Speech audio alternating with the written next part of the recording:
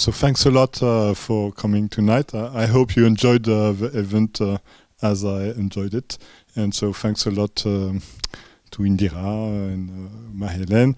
It was, from my point of view, very useful.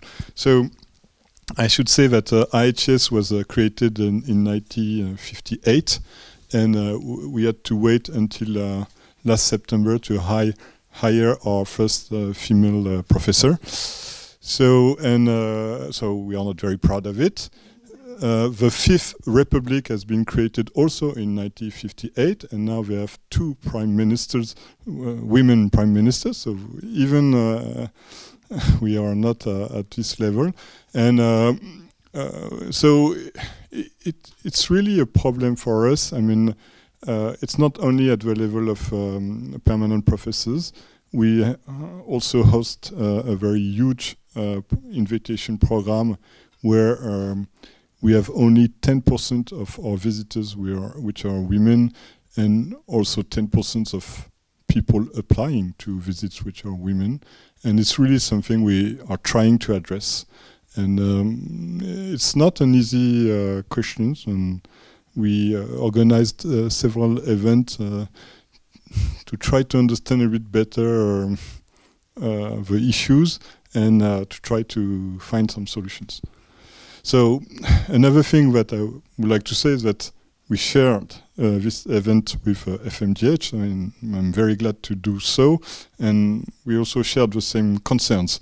And I'm sure Pascal would say some words on it. Thanks a lot. Okay, thank you, Emmanuel. So thank you, everybody, for being here. Thanks also to people who are connected to the event. So I'm very glad to be associated to this event, which is organized by the IHES, and I'm also glad to meet my old friend Emmanuel here.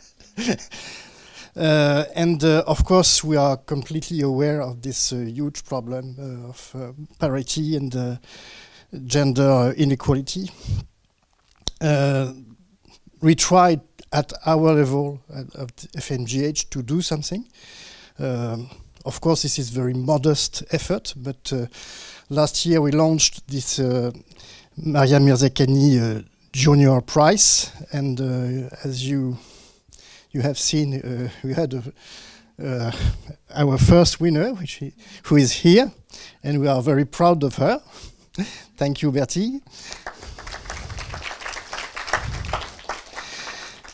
And we also tried to do something else. We have this FMJH Care new program that we are launching this year, and among the actions that we want to promote, there is something which I think is important. It is to promote mentorship at the bachelor level in order to encourage women to do science, to make a PhD.